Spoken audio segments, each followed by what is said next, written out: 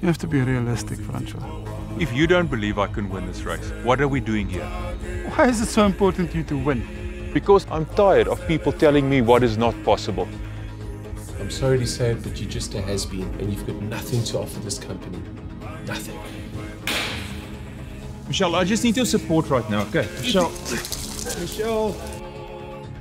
The last 8 months have been a struggle to survive. It's been a battle not to lose hope when every time I switch on the television, it tells me the economy is busy crashing or unemployment is rising. Just another email from a company saying, sorry, we can't employ you.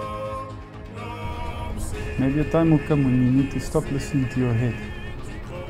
And you need to listen to your heart. I was up early this morning in my quiet time and I really asked the Lord that today would be a breakthrough. I'll do it. What? I'll deliver your parcel. I'll do it for 50. If I don't deliver it on time, it's for free. Haven't you seen the headlines?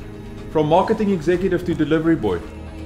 And he says if I have the guts, I should enter the burger cycle tour. I'm tired of being realistic about my own circumstances. I believe with God anything is possible. Just maybe if I can do this, someone will look at it and be inspired, not to lose hope and stand up again.